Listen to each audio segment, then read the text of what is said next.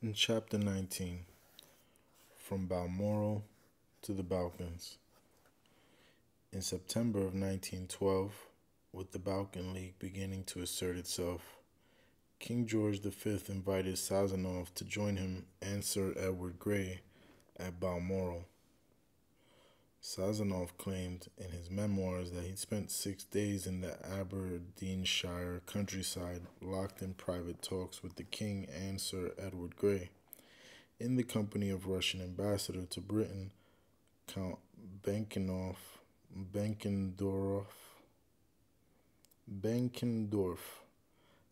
and Balmoral, leader of the conservative opposition.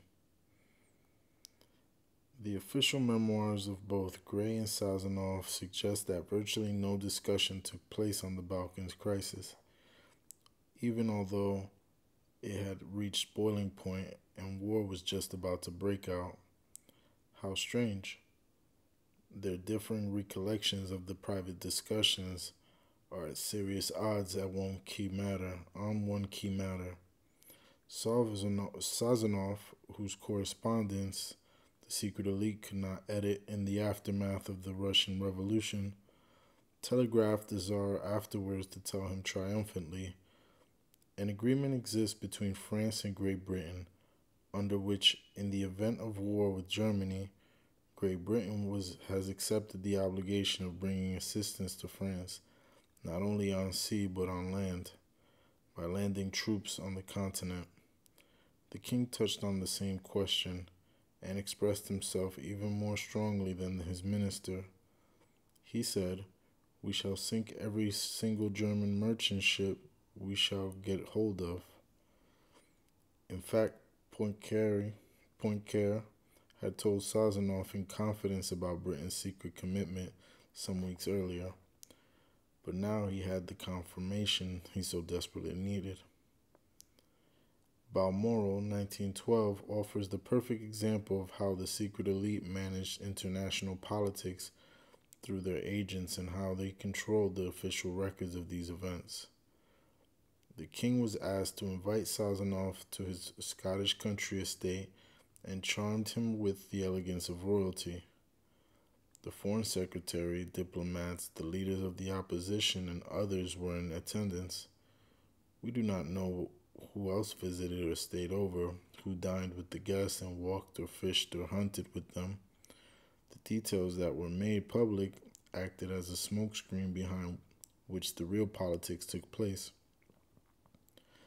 Nothing that could incriminate was traceable.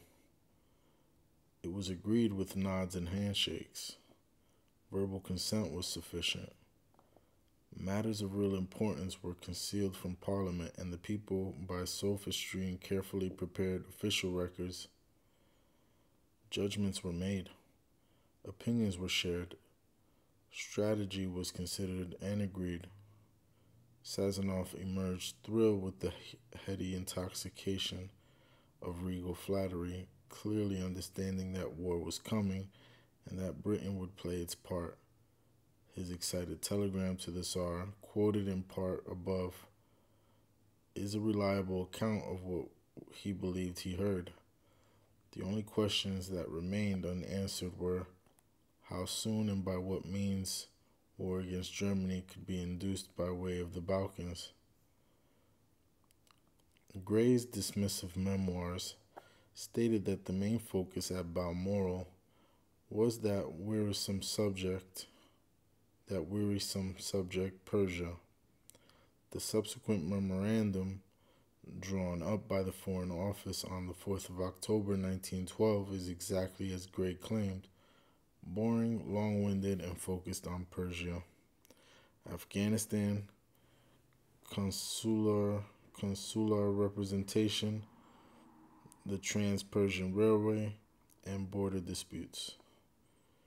His silence on the Balkans is deafening. Sazonov spent 4 consecutive days with the British Foreign Secretary discussing world affairs, and 2 weeks later the First Balkan War broke out. Yet he claimed that it didn't merit inclusion in their discussions. Elsewhere in his writings, Gray talked about the pent-up hatreds of generations that exploded into war in the Balkans. A war he described as just on the grounds that it involved the emancipation of Christian subjects of Turkey. But we are asked to believe that nothing else said about it at Balmoral. But we are asked to believe that nothing was said about it at Balmoral. This was, of course, a deliberate deception. Sazanov's account of Balmoral mentions the impetuous outbursts of the Balkan states as if he had no prior knowledge of their intentions. He communicated regularly with Izvolsky about the war that he knew was about to break out. They had planned it. Serbia and Bulgaria were, after all, obliged to hold off until Russia gave the go-ahead. Sazonov was not a well man. His health had been an ongoing problem for him. He was in awe of Sir Edward Grey, a politician at the pinnacle of his powers.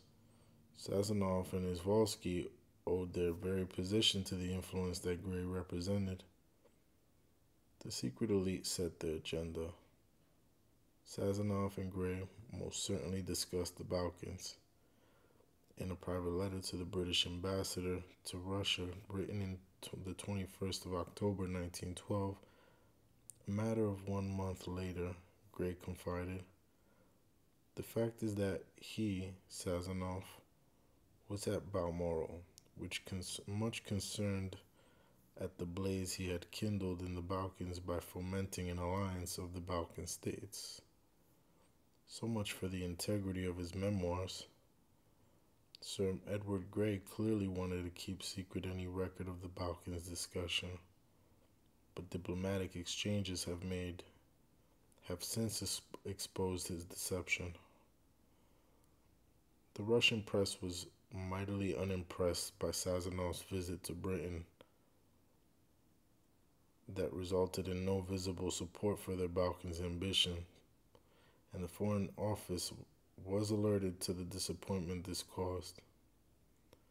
British Ambassador Sir George Buchanan sent Grey a dispatch quoting an article in Novo Vremya that questioned the value to Russia of having an entente with England. Written by Stolypin, brother of the recently assassinated Russian Prime Minister, it captured the very truth that the secret elite sought to bury. Buchanan paraphrased Stolypin's argument. In a war with Germany, England would endeavor to drag Russia and France into the struggle, which would be one of existence for her, but which could not fail to be prejudicial to Russia's interests. Stolypin was one of a number of Russians who recognized that there was a fundamental divergence of interest between Britain and the Tsar's empire. At every turn, Britain was opposed to Russian designs in Persia, Afghanistan, the Straits, and the Balkans, and Stolypin was absolutely correct in his warnings that Britain intended to drag Russia into a war with Germany. Every overture to Russia since 1905 was occasioned by its value in an all-out war with Germany. Press rumblings and reported grievances in Russia over British interests in the Balkans and Persia might well have disturbed the secret elite's grand plan. So the royal card was played. The king was asked to write privately and personally to the Tsar to reassure him that Sazonov's visit had been entirely satisfactory, that the most friendly and intimate relations between the two countries should be maintained, and to express the hope that their cordial and frank links would continue. Sir Arthur Nicholson, Grey's minder in the Foreign Office, more or less dedicated the king's letter, stating that the Tsar was the all-important factor in the autocratic Russian Empire. Keeping the Tsar on side was absolutely vital to the secret elite, no matter how the Balkan disturbances ended. Izvolsky had known about the plans for war in the Balkans some 18 months before the outbreak. He was, after all, the first to encourage the small nations to come together in the formal Balkan League. His fingerprints were all over a treaty that bound Serbia and Bulgaria to declare war against Turkey. Its secret clauses gave Russia the role of arbiter to decide when that war could begin, and insisted that the Balkan League accept Russian decisions on any points of disagreement. Izvolsky and Sazonov had ownership of this attack on Turkey, but their orders came from London. The final decision always lays in London. Myths in history tend to become self-perpetuating. One such myth that grew into accepted popular culture in the early 20th century was that Russia had a profound and binding right to protect Serbia, as if there was some deep Slavic bond between them. Serbia was not wholly a Slav nation, nor was Russia. There was no long-standing affection between the two. When one could outuse the other to advantage, they did so. At all other times, each intrigued for or against the war. Izvolsky had proved how little Serbia meant to Russia in 1908 when he agreed that Austria could annex Bosnia-Herzegovina. She never forgave the Austrian betrayal as he saw it. He never forgave the Austrian betrayal as he saw it and carried a personal grudge to his grave. But it suited Russian self-importance to perpetuate the pretense of being the protector of all Slavic people. There were large numbers of Slavs in Bosnia who considered themselves kin to their Siberian cousins. They constituted a deep reserve of disaffection from which disruption against Austria could be stirred. Russia had funded the murder of one Serbian dynasty more inclined to Austria, that of King Alexander and Queen Draga, and replaced it with another that was undeviatingly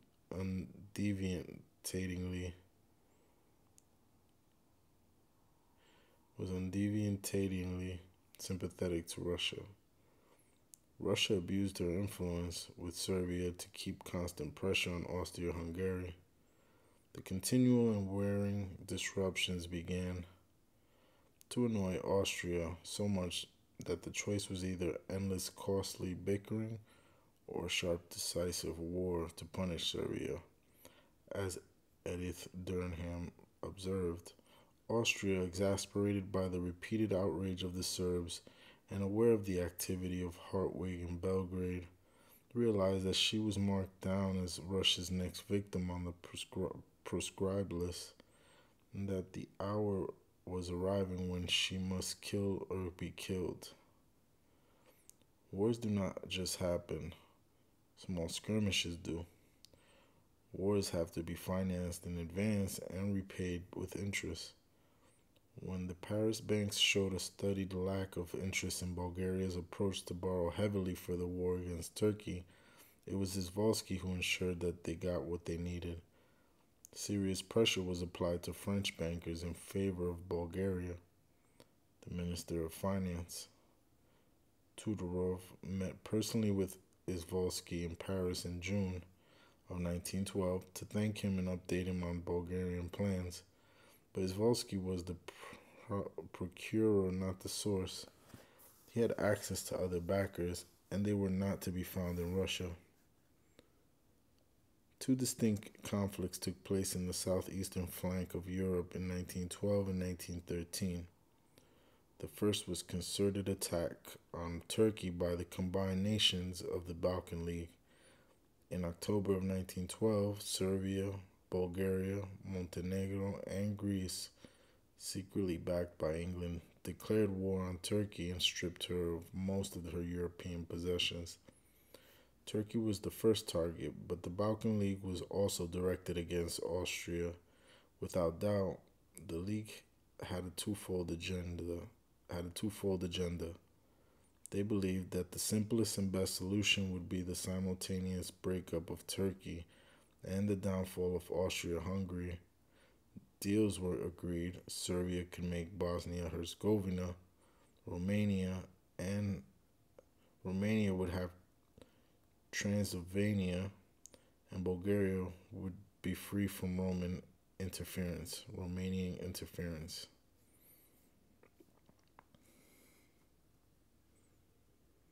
The First Balkan War was short, not particularly sweet, and humiliating for Turkey. An all out conflict that might draw in the great powers never materialized. Austria did not intervene, and Kaiser Wilhelm made it clear that he would, under no circumstances, be prepared to go to war with Russia or France on account of the Balkan nations. This undoubtedly disappointed those who hoped, indeed planned, that it would lead to a greater European war. On the 25th of November 1912, the German government called for a joint settlement of the crisis, and an ambassadors' conference was held in London in December. Sir Edward Grey claimed to have taken no part in the discussion, as they did not touch British interests and were not our affair. As we've already shown, the exact opposite was the case. Like Platonius Pilat, like Pontius Pilate, Gray had a propensity to wash his hands of responsibilities for difficult decisions. In fact, the London Conference brokered only a temporary truce. Nothing was permanently resolved. The one thing that could be guaranteed was continual bickering and aggressive anti-Austrian antagonism emanating through Serbia. George Louis, while still the French ambassador at St. Petersburg, had no doubt that Hartwig was stirring Serbia against Austria. He reported that Hartwig had incautiously remarked that the affair of Turkey is settled. Now it is the turn of Austria. That the plan was set is undeniable, but Ambassador Louis was not a player in the secret elite's grand scheme. He was removed for his troubles. Despite the many pressing demands at home, the secret elite had stepped up their preparations all through the period of Balkan strife. December 5th, 1912. Izvolsky reported, lately in the most rigorous secrecy, the chief of the English General Staff, General Wilson, arrived in France, and on this occasion various complimentary details have been elaborated. Not only military, but other representatives of the French government have participated in this work. 2 weeks later, Izvolsky telegraphed Sazonov, warning that the Austrian cabinet might make a critical move, causing a Russian response, which in turn would inevitably and automatically drag first Germany and then France into war. Poincaré viewed the possibility with perfect calm, aware of French obligations under the alliance, and firmly resolved to act. All the necessary steps had been taken. Mobilization on the frontier had been examined. War material was in place, and processes and procedures for going to war with Germany were understood and agreed with the military command. Raymond Poincaré was on the point of introducing his 3-year army bill to increase the time enlisted men would stay in the forces from 2 years to 3. It rapidly led to a huge increase in French military manpower. Edward Grey secretly assured Poincaré that Britain would support France and Russia as an obligation of honor should the Balkans trouble lead to a European war. Sazonov telegraphed Izvolsky asking him to reassure the French that Russia was too ready. He rebutted claims that Russia had done nothing to build up its forces. In fact, some 350,000 reservists had been retained within the colors. In addition, 80 million rubles had been allocated for extraordinary army requirements at, and for the Balkan fleet, while some of the divisions in Kiev command had been brought closer to the Austrian frontier.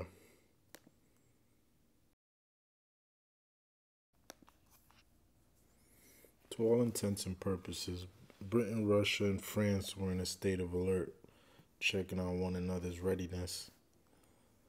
The question being asked in the dark corridors of power in London, Paris, St. Petersburg, and across other European capitals was, is a general war going to break out this time? French and Russian military preparations continued unabated. All that was needed was a satisfactory incident in the Balkans to precipitate the war.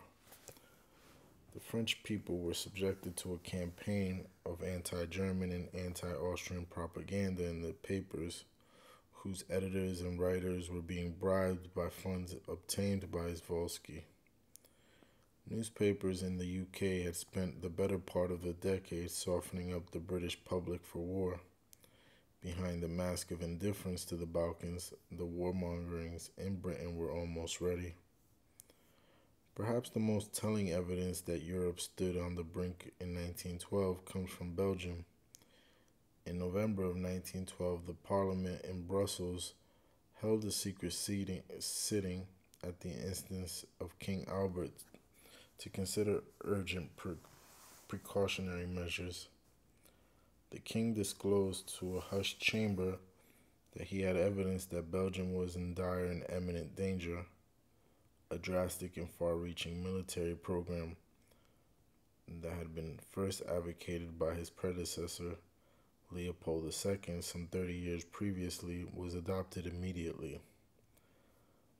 The strength of the Belgian army was raised to 150,000 men in the field, with 60,000 in auxiliary services and 130,000 allocated to defensive garrisons, 340,000 men in total.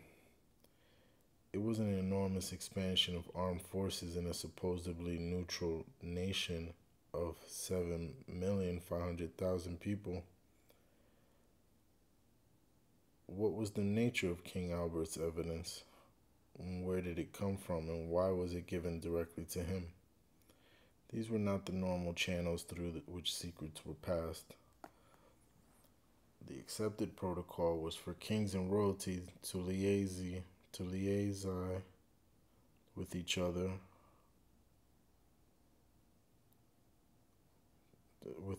while government ministers shared and exchanged news and views. So who alerted the king? The only reason he would have taken such exceptional action was a warning that European war was imminent. A second cousin to the late King Edward's, Albert, had an absolute trust in the British royal family. Though no evidence could be produced to prove that this was his royal source, none would have had more impact. There was another aspect to the Belgian sense of impending crisis.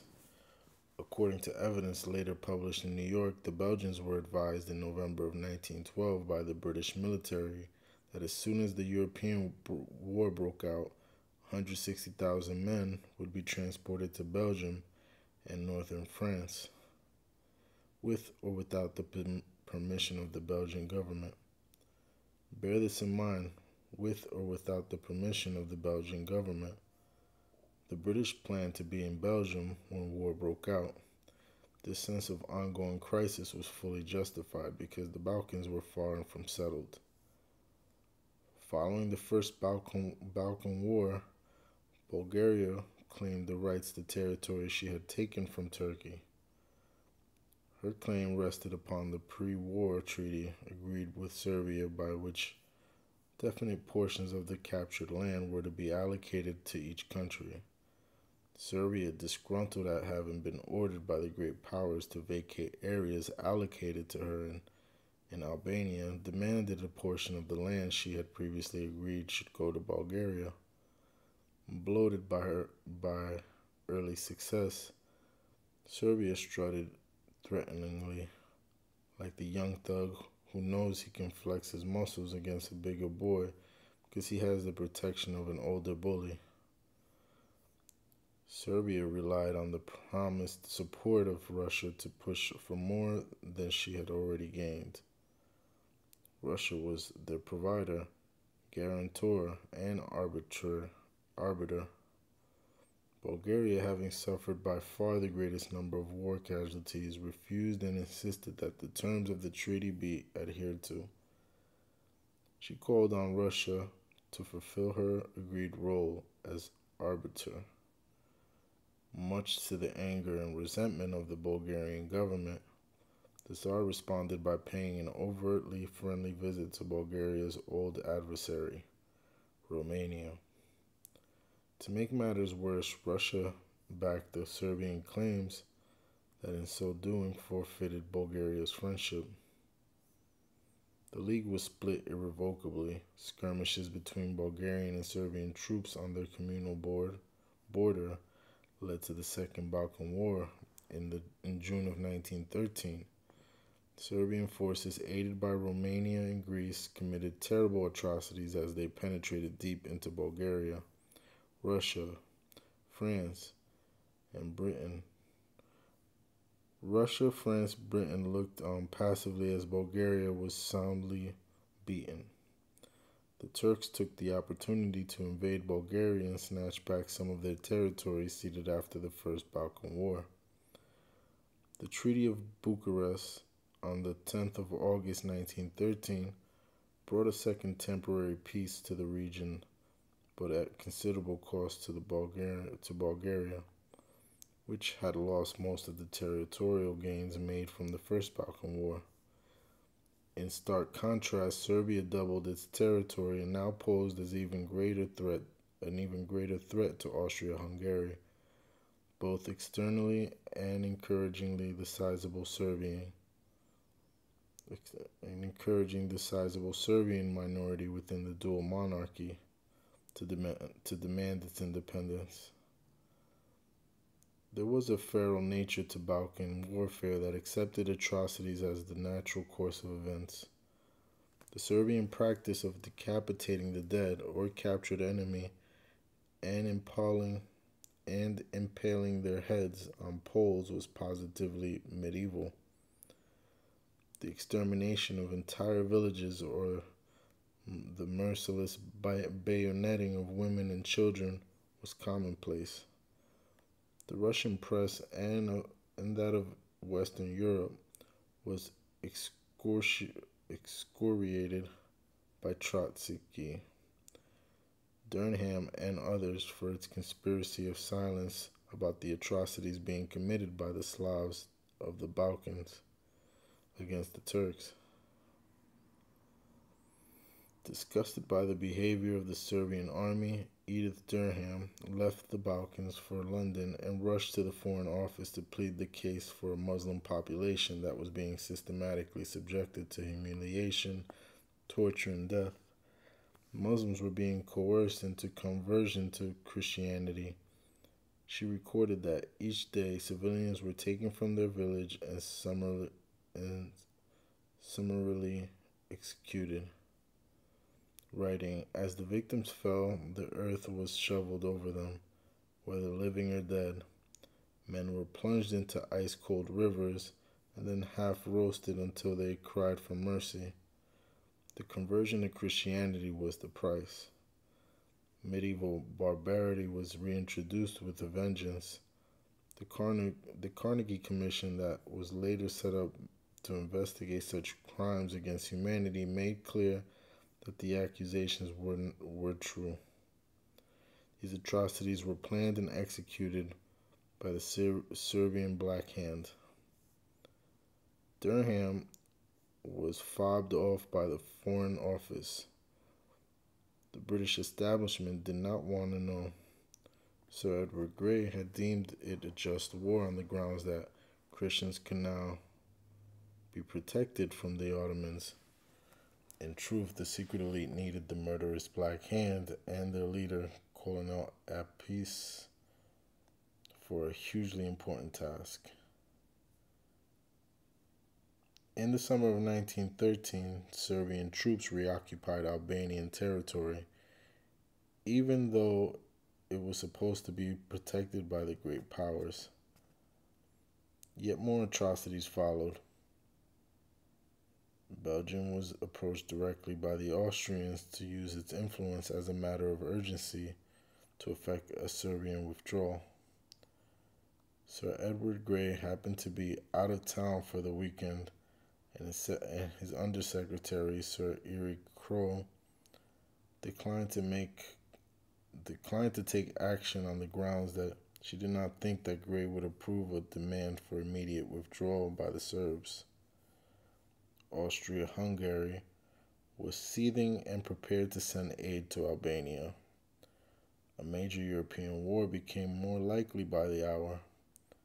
Every emergency telegram was sent by the Russian army from the Tsar stating that an order of mobilization in the Western military command. An emergency telegram was sent to the Russian army from the Tsar stating that an order of mobilization in the Western military command caused by any political complication on the Western frontier was to be treated as an order for the sort of hostilities against Austria and Germany. In other words, the military command had to treat an order for general mobilization emanating from St. Petersburg as an indication that the talking had ended. Such a mobilization meant war, and it meant war with Austria and Germany. The temperature kept rising as the pent-up frustrations in the Balkan pressure cooker rose to a bursting point. European war was only averted in 1913 because Russia ordered Serbia to move back from the brink after the Austrians served an ultimatum on Belgrade. The Serbians were furious but had no option but to comply. Why did Russia take this decision in 1913, but respond to a similar situation in 1914 with a full mobilization of its armies? Was it a function of their state of readiness for war? Possibly. But as far as the secret elite was concerned, the raison d'etre for the Balkan crisis was to get Austria to react to severe provocations in order to draw Germany in. This was not at its core about Austria. It was about Germany. It had always been about Germany. Kaiser Wilhelm would not be drawn. He was not willing to support an Austrian onslaught against Serbia. Instead, he consistently focused on low-risk diplomatic solutions to the extent that there was a considerable frustration in Vienna at his apparent instability to understand the serious threat that Austria believed she faced from her enemies.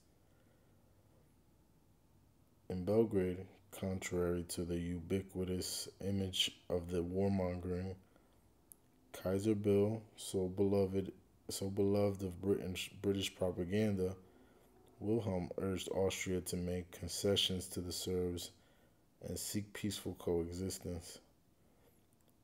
When Germany pressured Austria to accept the diplomatic resolution, the Continental War in 1913 became possible. Germany had to be at the frontier, had to be seen as the aggressor. And what had the secret elite learned from all of this? Learned from it all? It was clear that the British public had little stomach for war over a Balkan nation. With so many local distractions, Ireland, the suffragette demands, strikes, and social unrest. Public interest in the Balkans was virtually non-existent, and sympathy for Russia was at a low ebb. Many members of parliament, especially the liberal radicals, spoke disparagingly about the Tsarist regime with its pogroms and repressions, Serbia, Bosnia, Slavic nationalism. These were not the concerns of the British people in 1913. If a war did break out, hell mend them. Hell mend, hell mend them was the attitude. It had nothing to do with Britain, had it. Not only had more work to be done to fully prepare the British people for war, but Germany wasn't taking the bait. The secret elite understood the history of genocide and massacres in the Balkans and had a grasp of undetermined disputes that could be put to great advantage. They could see that Austria was bristling with frustration. Its national pride, its international standing, its very patient was being undermined by Serbian aggression. Austria laid like a coiled spring that Serbia continued to prick and prod in the hope and expectation that one day it would explode. And when that happened, Germany would be pitched into action, surely. Summary for Chapter 19, From Balmoral to the Balkans. Sazonov met with Sir Edward Grey and King George V at Balmoral in 1912. Both he and Grey claim not to have discussed the Balkans. The lies and disinformation that stemmed from those 4 days of meeting offer a perfect example of how the secret elite covered their real business. Sazonov reported to the Tsar that Britain was secretly committed to support France in a war with Germany both by land and sea. Secretly backed by England, the Balkan League attacked and humiliated Turkey. All-out war was avoided because the Kaiser would not contemplate it and call for a peace conference in London. The Second Balkan War targeted Bulgaria and Austria's allies. The secret elite chose to ignore the evidence of brutal massacres by the Serbian troops. Austria was consistently undermined and challenged by Serbia. The treatment of Albania was deplorable, but Germany refused to let her allies be suckered into war because of Serbia. Yet again, the Kaiser would not be drawn into the conflict. He favored diplomatic solutions. The lesson learned was this: Austria was seething at the abuse she suffered from Serbia and was at her wit's end. Austria would be the Achilles heel.